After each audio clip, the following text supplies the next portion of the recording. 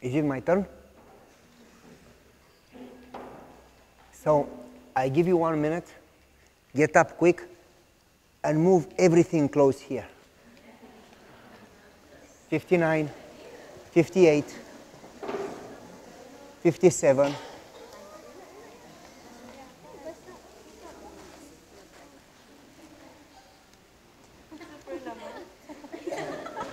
Isn't that too close?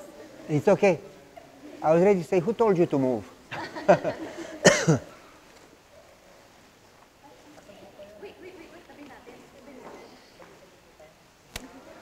Okay. Now I don't have to raise my voice.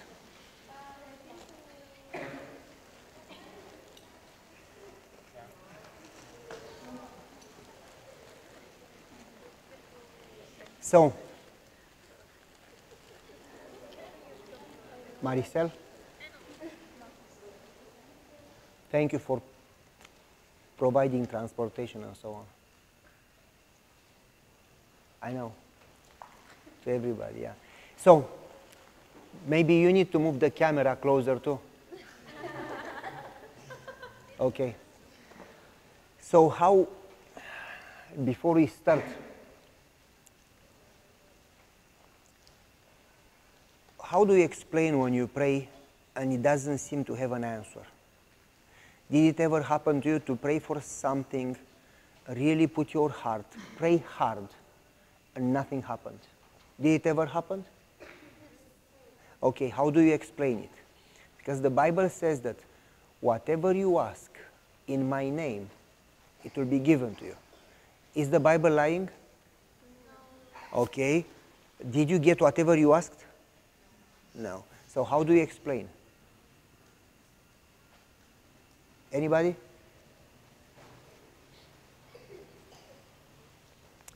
So I'm going to give you a quick answer because people struggle with that. People pray and they struggle and they look for answers and many times they don't receive an answer. I'm going to give you a quick answer. Number one, to explain theologically and then practically. Number one, theologically. It says in my name. To pray in Jesus' name is not in Hebrew to say in Jesus' name. To say the words. To pray in somebody's name, when you would go somewhere in somebody's name, it meant that you're an ambassador of that person. Basically, that you worked for that person, represented that person, and when you worked for that person, you didn't do what you wanted. You did only what he asked you to do.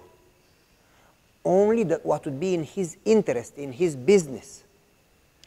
If you are hired by me, my ambassador, you don't do what you want. You do what I tell you to do because you represent me. So Jesus said basically, when you pray in my name, you don't pray what you want. You pray what would represent my interest. Do you understand?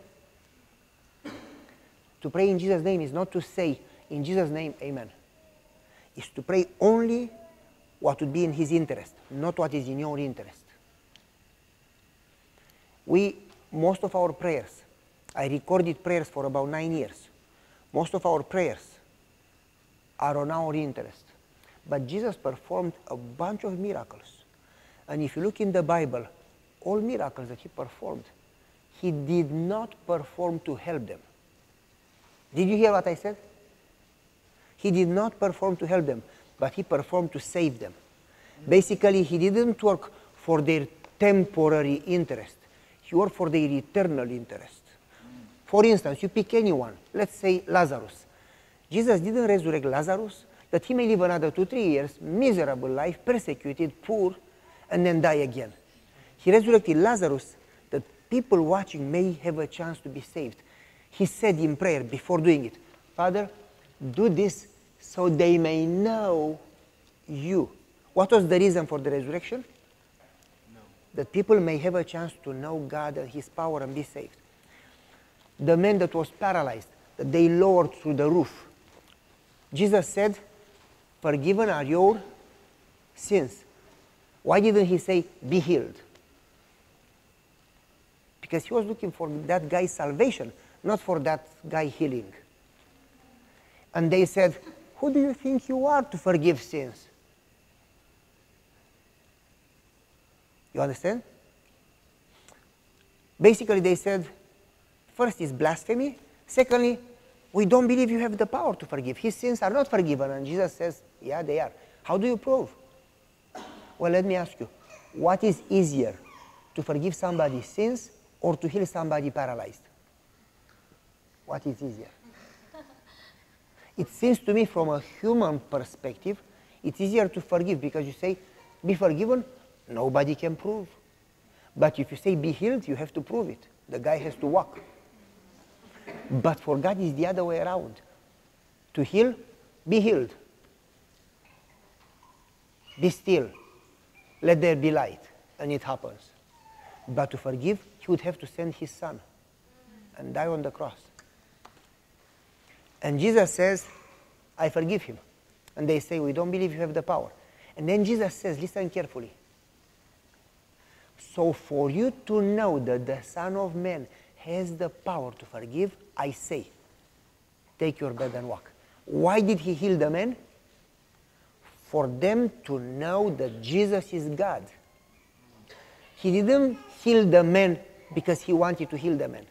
He healed the man so they would have a chance to believe in him and be saved. So Jesus was not looking to do a miracle that would help people temporarily.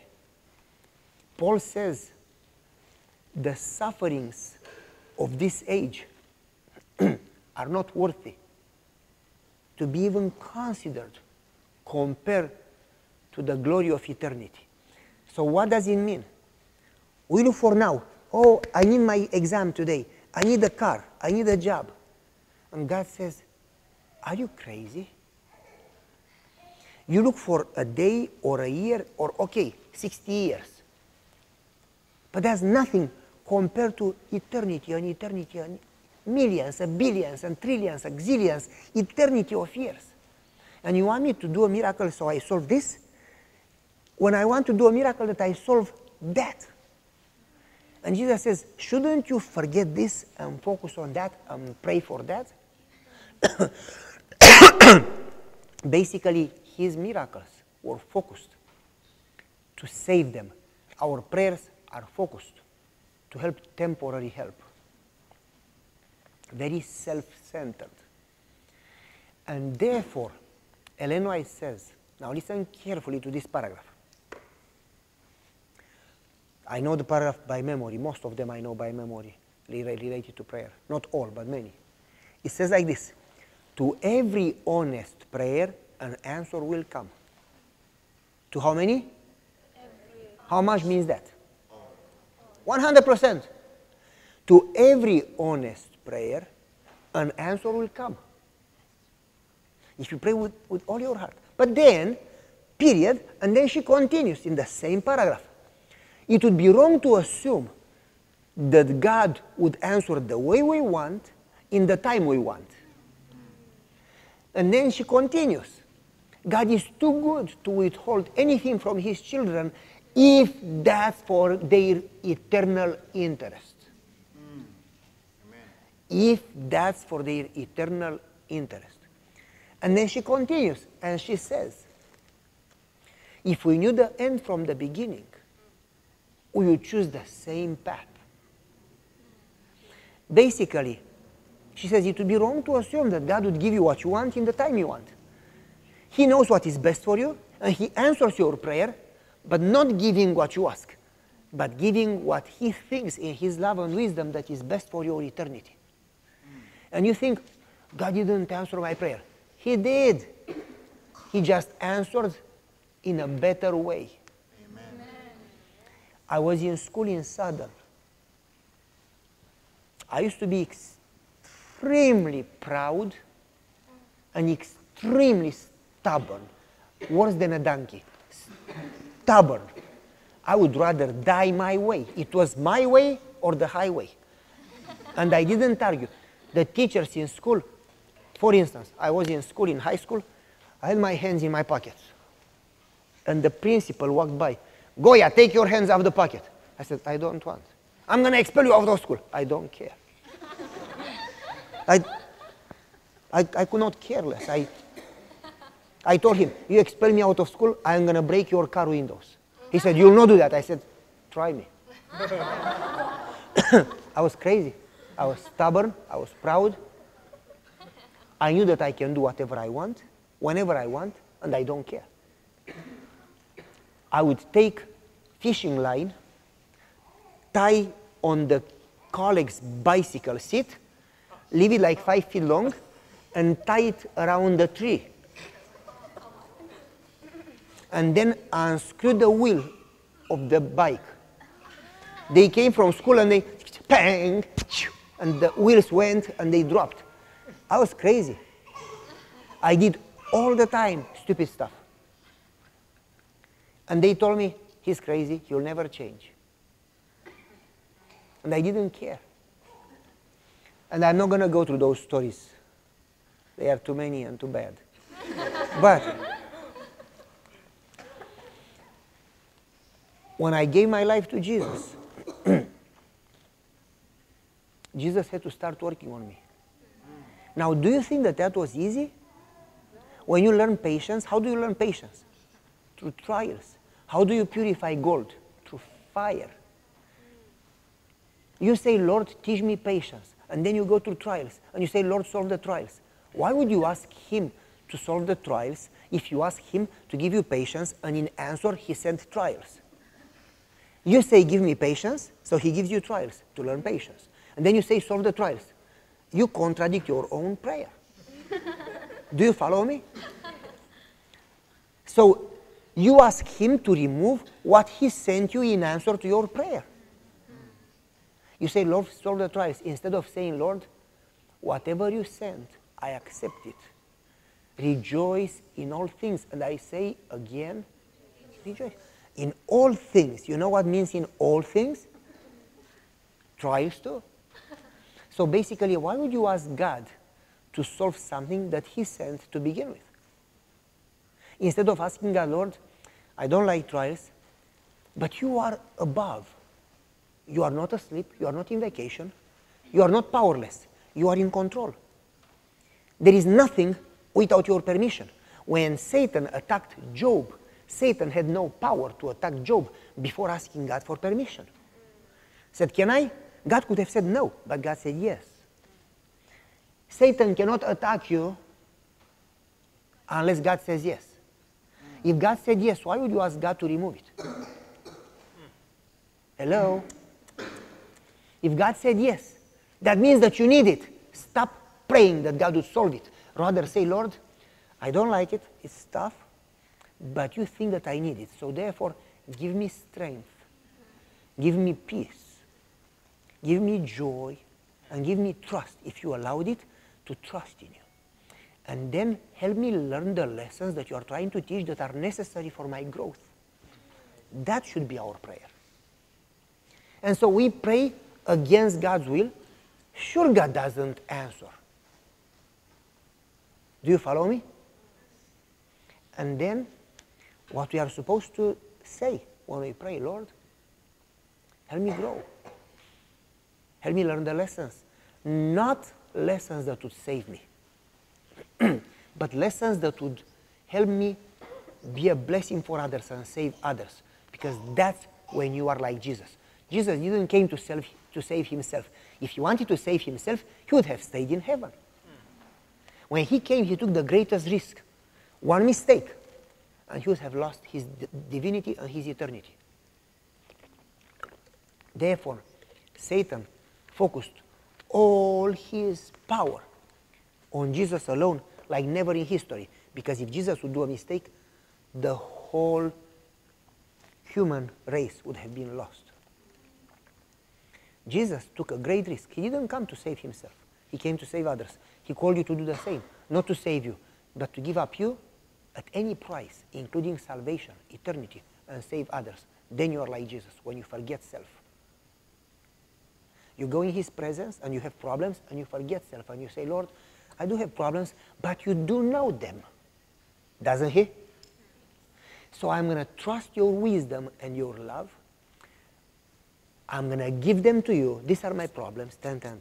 Do whatever you want. I give you permission. And now I am asking, help me save others. Prepare me to be a tool. When you pray that prayer, Ellen White says God cannot resist that prayer. He will answer that prayer. When you stop praying for self. We are very self-centered. All our prayers are about self. So moving on. Number one, God doesn't answer prayers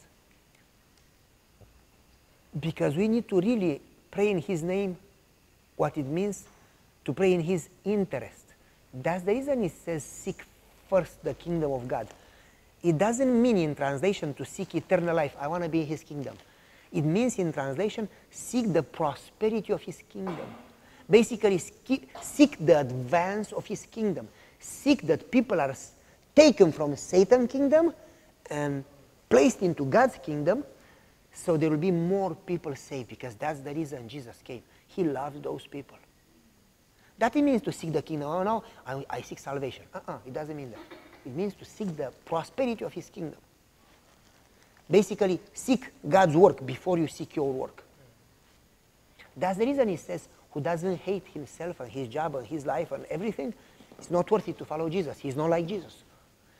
Ellen White has a quotation in the book called Prayer, in chapter, I don't remember, 22, 23, 24, somewhere there. And she says, when we look for our own interest, we show Satan's character. Hello? When you seek your own interest, you show Satan's character. That's pretty radical. That's pretty major. Because people, including Adventists, all Christians, when they pray for what? Self. And she says, you show Satan's character. If you want to show Christ's character, you forget self. And you seek God's interest and God's kingdom. That's the reason Jesus says that whatever you give up, He will give that to you. And whatever you seek, you will lose that. Only when Ellen White says that Abraham spoiled his son to the point that made him an idol. You get a son after a whole life, when you are old, 100 years old.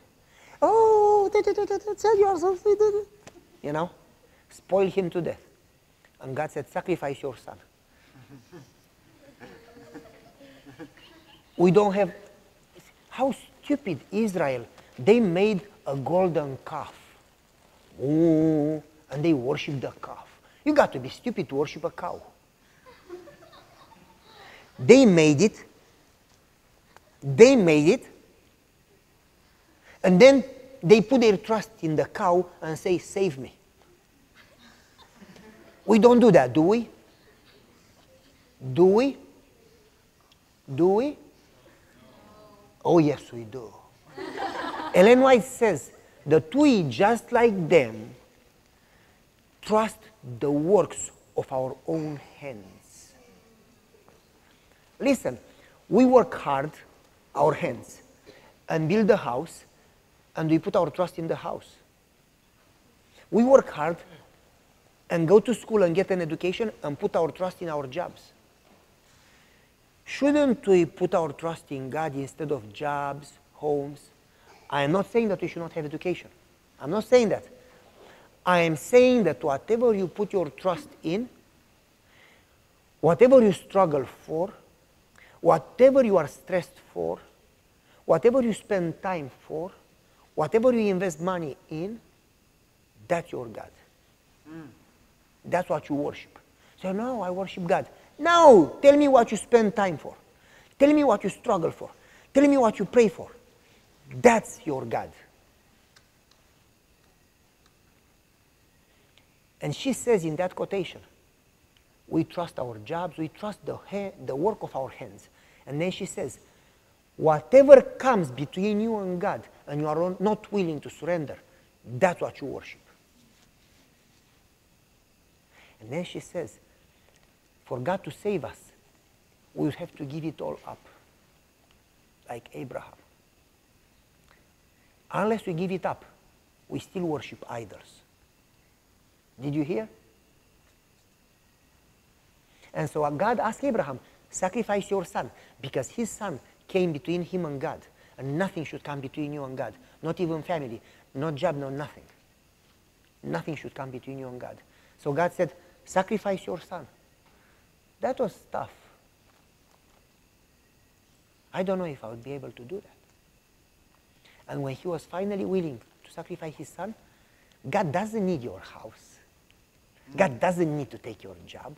He wants you to have a good life. He loves you. He's your father. He wants you to have a job. But he doesn't want you to put that job above him. So when he was willing finally to sacrifice his son, God said, enough. Now I know that you love me more than your son. You don't need to sacrifice him. God didn't need to take his son. God wanted to teach him to put God first. Amen. Do you understand? And so, when you pray, you need to be willing to sacrifice everything. I'm not saying that you should not present your needs before God. You should present your needs, but put God above those needs. Lord, this is my need. However, do what you want. My priority would be, make me a servant. Make me like Jesus. Help me know you. Help me serve you. Make me a blessing. I'm not asking that you bless me. I am asking that you make me a blessing to others. In fact, in the Bible, if you read carefully, God never promised to bless them. He promised to bless them in order that they could bless others. He said to Abraham, I will make you a blessing to all nations. He doesn't say, I will bless you. He says, I will make you a blessing to all nations. And we say, oh, bless me, and we never get it. Because God doesn't want you to be selfish. Oh, bless me, help me, heal me, me. God wants you to focus on others to the point that you become a blessing for others. And I learned this, me and my wife. Every time we focus on self, I just read today in the morning in the book Prayer, chapter 29. I just read today. Satan gives us stress. So the more we struggle to solve our problems, the more stressed we are and the more distracted we are from God and spend more time solving our problems. And Satan will give us more problems to have what to solve. And then she says in the same paragraph, if we would take our eyes off the problems and put our eyes on Jesus and ask him to help us forget our problems and focus on serving others, then God, without our efforts, would remove our problems. In peace and serenity will be your salvation. God doesn't want you to go to war. God goes before you and he fights your battles. He wants you to go to service. Amen. He can go before you and remove the walls of Jericho. He can go before you and destroy the Amalekites. He can go before you. You follow me? He has the power. He wants you to focus on his work and let him focus on your problems. Satan wants you to focus on your problems. Do you understand? So therefore, number two, when you pray, God wants you to pray for others. With passion like Jesus. Lord, give me my neighbor. Give me my colleague. Give me this city or I die. I give up everything. I'm willing to give up my health. I'm willing to give up my job. I'm willing to give up my family. I'm willing to give up my life. Take it. But save that neighbor. He loves those prayers. When you do that, you are just like Jesus. And you make God really proud. And God says, this is my kid. I'm not going to take your life. I don't need it. I need your life. The way you live, I just need you now. And so, do you follow me? We are afraid to say that. What if you will do it? Because we don't know him. We don't know him. We are afraid of God. That's mysticism. We are afraid of God. God is love. Amen. God owns everything. He doesn't need to take your health or your house. He cannot use your house. But God wants you to be willing to give it up. Number 3, when you pray and it seems He doesn't answer, He answers bigger than you pray actually. For instance, in 2003, I went to Spain. And I prayed, Lord, it doesn't make sense for me to lose a whole night traveling, eat garbage food on the plane that I get diarrhea after. I get sick. That food is terrible. Get there, stay away from my family that I love, come back, lose another night on the plane, get home tired for 2 days and sick for nothing. If I go there and sacrifice, please let there be people in your kingdom. I want to see as many as possible.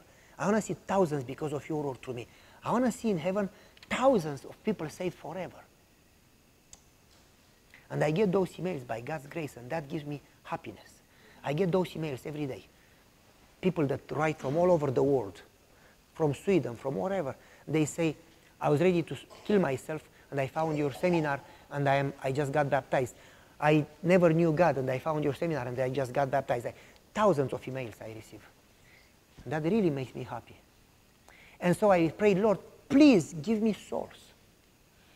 And I preached, and nothing happened. And you're like, cold. Nobody made a decision.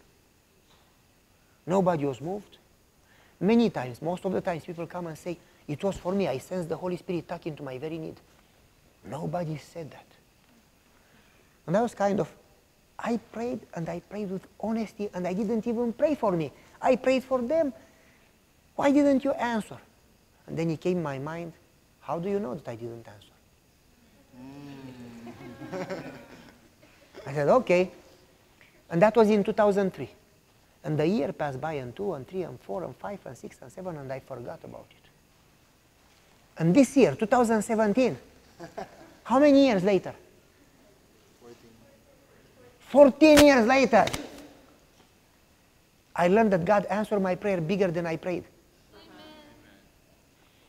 This year, in March, I went to Czech Republic, to Prague, to meet with the European division, to do a seminar.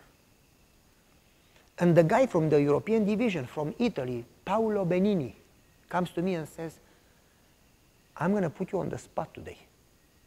I said, what have I done? He says, just wait. And he started to talk. And he said, the church in Italy was dead. People are Catholics, but they are Catholics in the name. But they don't go to church. Churches are empty. They are secular. An old lady may go to church, but people don't go to church anymore. People are very secular. They don't even like the Pope.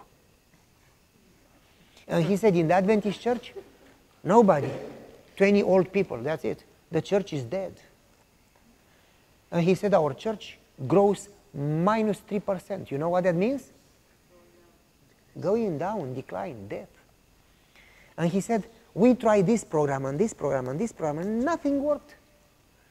And he says, instantly, we learned that the church in Milan exploded. Not literally. He said, there were 15, 16 members in Milan. All very old, dying. 15, 16 members. And he said, instantly, they baptized 360 people. Hey, from 15 to 300, 350, 360. That's big. And you went there to see what happened. Are you crazy? How did you baptize so many? Do you give them money? Do you threaten them with a gun? You get baptized or I shoot you. What did you do? So an old lady came to me and said, we followed this booklet. What is this booklet? She says, well, in 2003, I went to Spain to visit my kids. And there was a guy, Pavel Goia. And he gave a prayer seminar. And I recorded it with my cell phone. And I came home and I listened 2-3 times. And I said, I got to do this. Amen. And she said, I started to pray, and I prayed for 3 months every morning that God would save my church. And then I listened again, and I said, am I blind? In the seminar says that I should invite them to pray every morning at the church. So she invited them.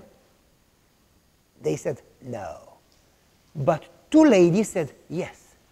So now 3 of them prayed 1 day a week at the church at 5:30 a.m. What does Jesus say? Whenever 300 or whenever 2 or 3? That's enough. Amen. So 3 of them started to pray 1 day a week, and every day at home, but 1 day together. After a month, they said, should we stop? And the 3 ladies say, we never had so many blessings in our lifetime. Our kids started to talk to us. Our kids stopped taking drugs. Our husbands stopped fighting. It's like our life changed since we pray. Why would we stop? The others in the church, why are you so happy? You came to the church always. And right now you are like, they said, well, this is what happened since we prayed. So another about 10 joined. And they said, you know what? Since we started to pray with you, things started to go good in our families. Let's pray 3 days a week together. Let's pray 5 days a week together.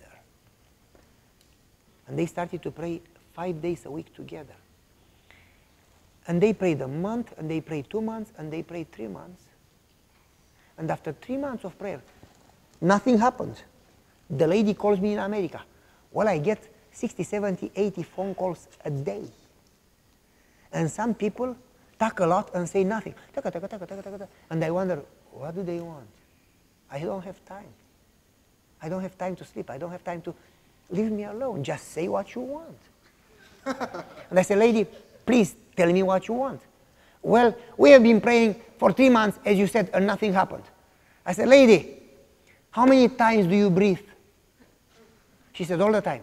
How many months? All my life. Well, prayer is the breath of the soul. You want to breathe 3 months and stop?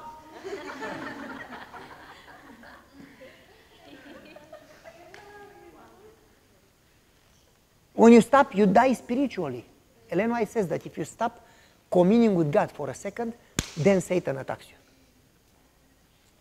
Prayer is a lifestyle. It's not 3 months. Pray forever. She said, but I got no answer. Don't pray for an answer. Pray for relationship with Jesus. Amen. Don't look for answers. Don't look for blessings. Look for God. Amen. And she says, you tell me that I should keep praying? Yes. I said, God bless you. Bye. They went back to prayer. And they prayed another month. Why didn't God answer after a month? Because when God answers, He never answers small. He answers gigantic.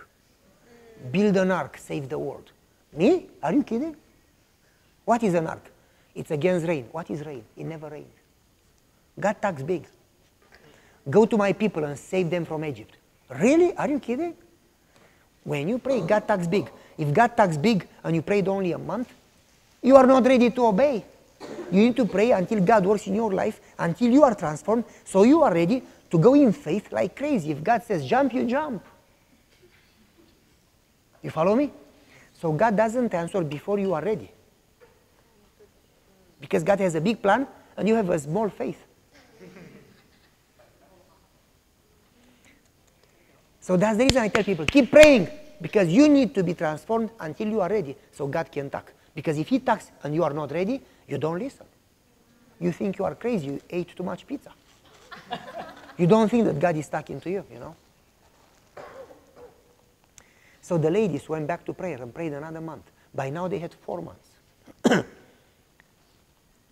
And they stopped praying for, oh Lord, do a miracle. They said, Lord, we need your presence. We need to know you. We need to trust you. Please come. One morning, a neighbor comes to them and says, what's wrong with you? You used to come once a week, Saturday morning at 11 o'clock, stay 1 hour and go home. Now you come every morning at 5:30. What's going on? And she says, what do you pray?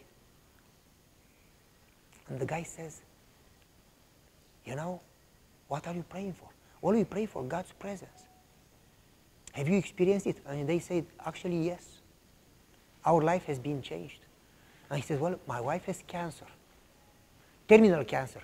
And the doctor told her last week that she has about 3 months to live. Can you pray for my wife? And they said, sure.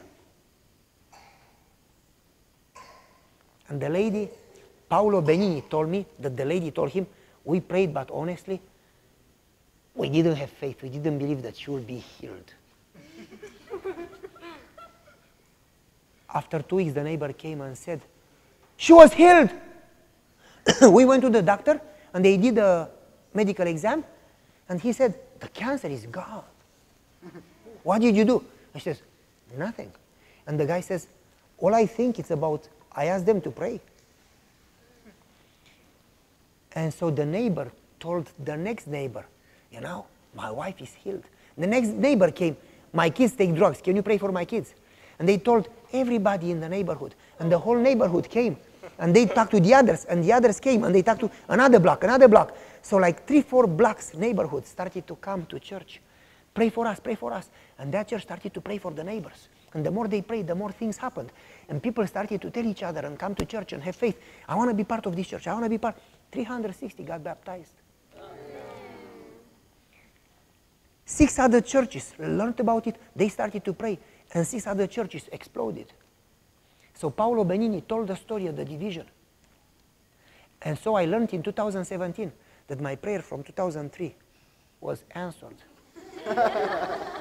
Do you understand? Yes. You say, oh, God didn't answer my prayer. How do you know? Keep praying and serving. Answer is not your business. Answer is God's business. Amen. Praying and serving is your business. Do your job and let God do his job. Do you understand? I got a phone call from a guy. His name is Funny. That's his name, Funny. Literally. And his wife is Dana. And they live in Italy, in Turin. And he calls me.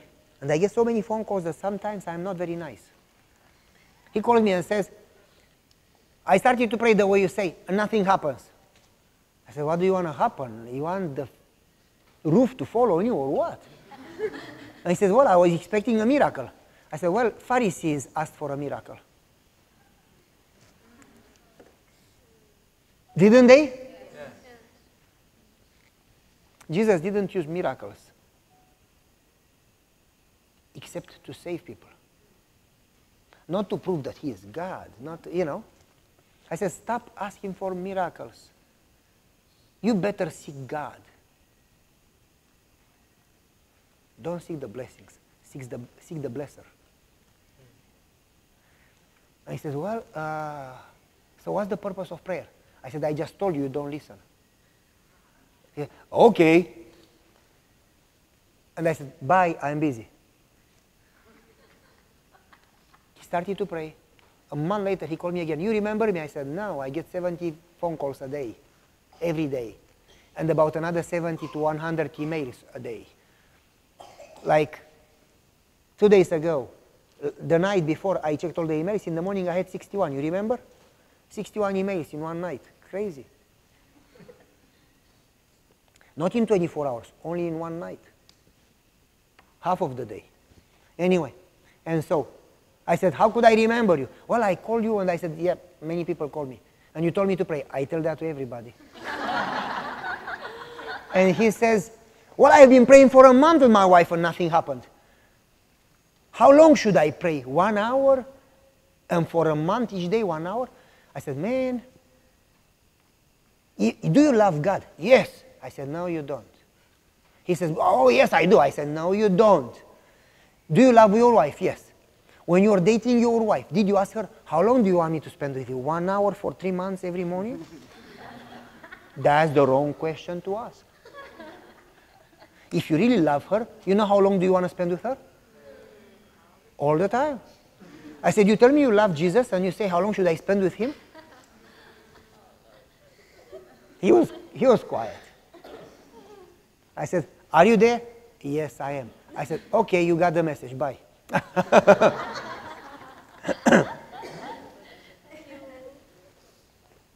He started to pray, Lord, help me love you.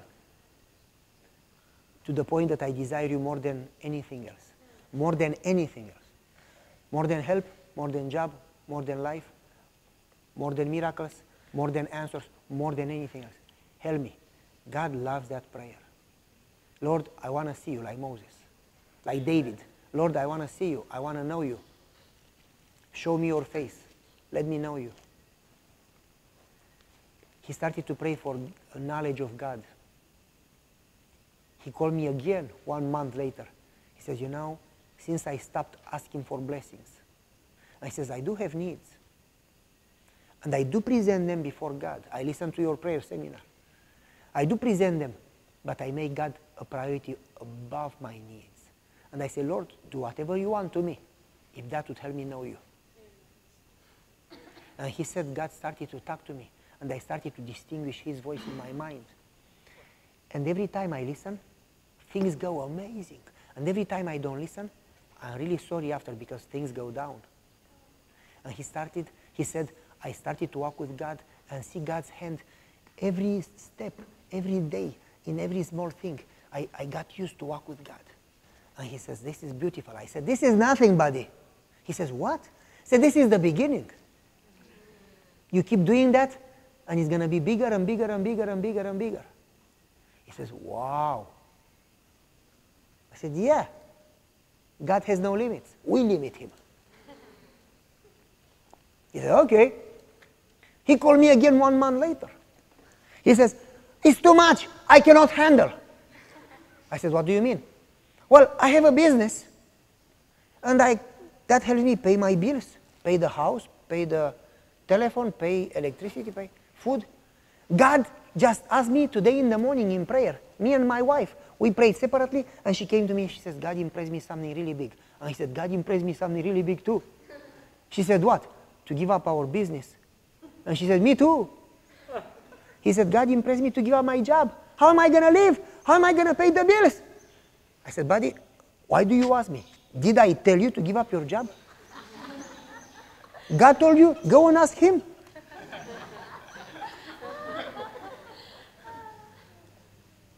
He says, yeah, but you told me to pray. I said, I'm sorry that I told you to pray. What do you want me? To tell you not to pray? He said, what should I do? I said, ask him. Go back to prayer. When you don't have trouble, you ask him. He gives you trouble. When you have trouble, you ask him. He takes the trouble away. Go back to him. He's not going to give you more than you can handle. When he gives you the trouble, he gives you the means to get out of it. Go back to prayer. He said, okay. He prayed, he called me again.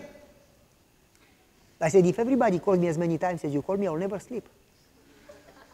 He says, well, God told me to actually trust in him with my business and go and help poor countries. He says, but I am too small to help poor countries. How could I help a country? I said, listen carefully.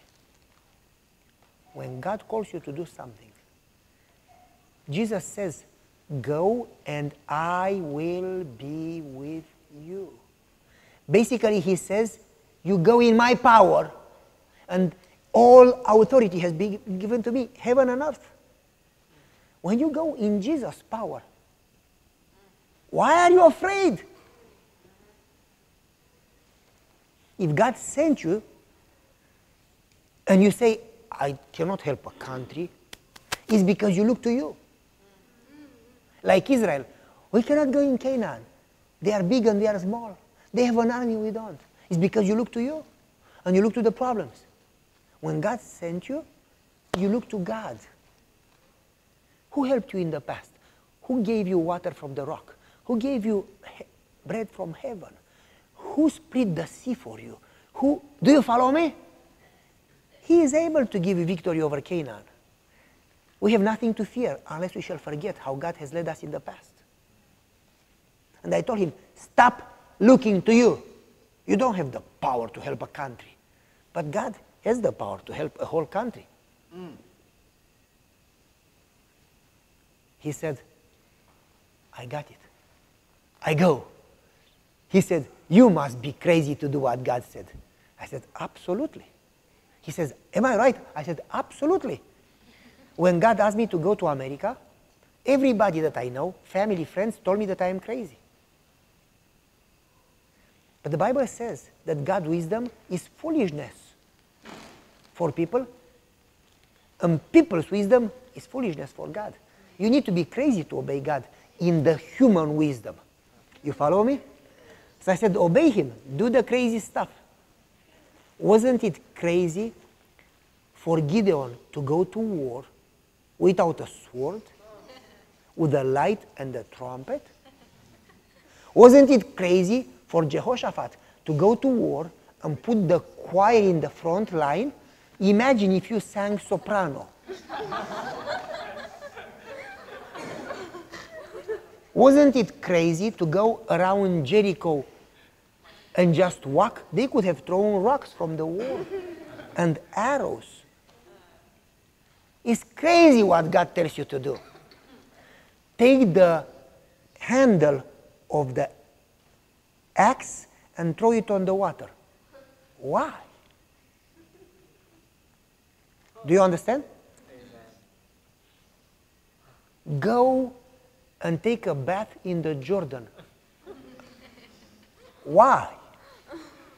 Doesn't make any sense. It's crazy. But when you obey God, you don't obey by logics. That's science. You obey by faith. That's craziness. So I told him, I said, yes, you got it. You need to be crazy. He said, I will. He talked to the church in Turin. He rented 3 big trucks, those long 18-wheelers trucks. He rented 3 trucks, talked to the church, filled them with help for the poor, clothing,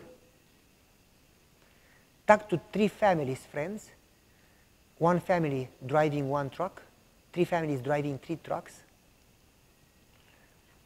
and they left to go to Ukraine during the war in Ukraine, to give them to the people that lost their homes, to give them clothing, because it was during the winter. They drove from Italy to Ukraine 2 days and 2 nights. When they got to the border of Ukraine, the captain at the customs said, no, I cannot let you go. You need to pay customs. You need to pay toll. And you are allowed to take 2 suitcases per person, and for everything else, you pay €2.40 per pound. 3 18-wheelers to pay per pound? That's a treasure. He says, I don't have that type of money. Then we cannot let you go. They went back in the 18-wheelers and they prayed, Lord, please help us to go through the customs without paying. Please, please, please. They went back and the guy said, no. They were like, please, Lord, please. He called me, I am at the border of Ukraine and I cannot go through. I said, did I send you to Ukraine? No. Then leave me alone. Who sent you to Ukraine? God. Go back to God. I did. He didn't answer. I said, buddy, to every honest prayer, an answer will come. It may not come the way you want in the time you want, but God will answer better than you ask. That if you knew the end from the beginning, you would choose the same answer. You just need to trust God, because that's faith. Not when you understand. That's science. When you don't understand, that's faith. Put your eyes on God. Don't put your eyes on the problem. How easy for you? I said, no, it's not easy. You don't know my life. He devised a plan. That's what we do. When we think God didn't work, we help God because God is so weak, he needs our help. Like Abraham, I'm going to sleep with my servant and help God have a baby. He made a mess. For generations, those two babies fight. God didn't need his help. God gave him a son. God doesn't need your help. Amen. My friend devised a plan to help God. Put 200 euros in the passport, went back to the captain and said, check my passport. Like a bribe. The captain opened, he said, hey, I would love to take the money. That's a lot of money. It's like 6 months my salary. But if I do that, I lose my freedom. He said, if you try this again, you get in trouble. Go away. So bribe didn't work. And so they prayed and prayed and prayed and prayed, and they spent 1 day and 1 night praying, and the captain said, no. And they got discouraged, badly discouraged. They looked for a storage place. They unloaded the 3 trucks in 3 storage rooms. They paid storage. He called the local pastor from Ukraine over the border. He said, hey, I brought stuff for your church to give to the poor. This is the combination of the lakhs. Go and get it. And they left back discouraged. And he thought nothing happened, and he stopped praying. 6 months later, he got a phone call from the pastor. He says, you know what happened? He says, I don't know. God didn't answer my prayer. I gave up praying. He says, you don't know what happened? No, I don't know. Oh, let me tell you what happened. What happened? I took 6 elderly people because they were retired. The others go to work. But retired people have time. And we crossed the border, went to the storage, and took 2 suitcases each. 6 elderly plus the pastor, 7. 2 suitcases each, it's 14 suitcases. And you are allowed to go 2 suitcases per person without paying customs. We crossed with 14. Next day, we crossed with 14. Next day, we crossed with 14. And the captain says, it's going to take you forever to the end of the world to empty 3 big trailers, long 18-wheelers, 7 suitcases at a time. He says, how much money do you make from selling this stuff? And the pastor says, you got it wrong. We don't sell it. We give it to the poor people from the war. And the captain says, I don't trust you. Nothing is for free in our society. Everybody has an agenda. Everybody wants to make a buck. Everybody wants money. You lie. You have a business. You sell it. And the pastor says, no, we want to be like Jesus. We give it to the poor. And the captain says, if there was a religion like that, that they really do that, I would join them. But no religion does that. What they do, they look for profit. They look for people's money. And the pastor says, no, let me explain you what we believe. And he told him a little about Jesus' love. Next day, the captain said, okay, you told me about God's love. That's too nice to be true. What happened to people if they die in war? And the pastor told him about the state of the dead and about the resurrection. Next day, he said, when is Jesus coming again? And the pastor told him about second coming. Next day, there were 6 more soldiers that joined the Bible study. Next day, there were altogether 11 soldiers plus the captain. Next day, there were about 16 soldiers plus the captain. After 3 months, he gave them 28 Bible studies. Because he didn't go every day. There was Sabbath and Sunday and da-da-da. He didn't go every day. But the captain said, when do you come again? Because I have more questions. After about 3 months, 11 soldiers and the captain got baptized. Amen. And he said, you know what? You don't have to take 2 suitcases a day. Just come with trucks and take everything. And he called Fanny and said, you know, 12 people together got baptized. If God allowed you to cross the border none of them would have been saved. Was his prayer answered? Amen. He called me, you know, my prayer was answered. I said, I don't have time. Tell me the story. Just, he said, no. I said, you see, you told me that God didn't answer your prayer and you don't want to pray. Are our prayers answered? We want it now. God has a bigger answer than what you pray. But there are conditions. And I just talked about them. I went through them. Do you understand? But we are so self-centered. Instead of seeking God's agenda, we seek our agenda. And then we have no patience. And then we don't allow God to work the way He wants.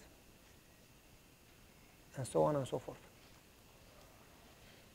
How much could God accomplish if all His children would pray that way? When you start praying, He would start working. First, that's the reason He told them, don't go, wait in the city and pray until you receive power. God wanted to prepare them because they were fighting, they were selfish, they were looking for positions. Ellen White has a quotation in Fast from the Mount of Blessings, and she says, looking for position, for power, for influence, and for self-gratification is from Satan. Jesus came to serve. He humbled Himself to death. So when you start praying, God starts working on you. He says, wait, don't go. You are not ready. You will go and not save anybody. Wait. And God starts working on you until the disciples were humble and they were loving and they were one, united. Then the Holy Spirit came. You understand? You start praying, God starts working. And when you are ready, you receive the power. When you receive power, big things happen. That's what we need. Okay, I had a sermon prepared for tonight. When I talked to Jen, he told me 4 different places. I said, okay. So I took 4 good sermons. I never get to preach my sermons. I just tell stories. Okay, folks. My voice is not very good. Last night the echo and everything was kind of forced me to talk loud. And then I didn't sleep too much last night. I'm tired. So we stop. Let's pray. Do you have questions? Good, you don't. Take 1 minute and pray privately. And then I have a closing prayer.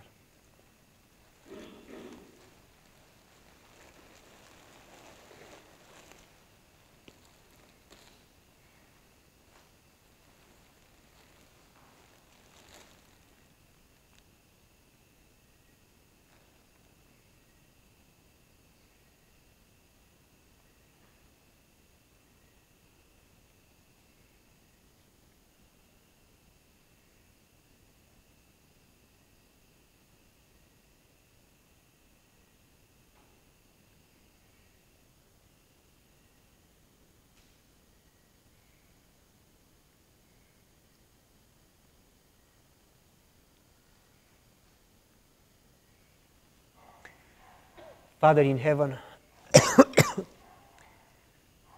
please help us to know you, to seek you more than anything else, to make you a priority, to love you more than anything else, to seek the prosperity of your kingdom above the other things and to believe that the other things will be provided, to know you and to trust in you, to understand that we first need to seek your plan and then to pray big prayers because you are a big God. And then to wait upon you because you do answer, but you answer in your time, in your way, better than what we pray, better than what we even think. Help us know you. Help these children, Father. I know they are not all children, but please help them to experience you like never before. And Father, you can do anything. You have no limits. We pray for these schools, and we pray for this place. Help them put their eyes on you and start revival here. And may it spread all over, and may people be saved. We believe that you answer this prayer because of your grace, not because of us. We pray in Jesus' name, according to his will and in his merits. And thank you in faith, Lord. We love you and we praise you. Amen.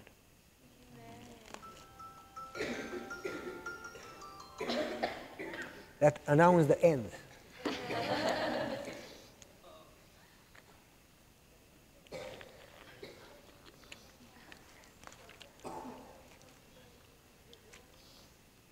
Bye.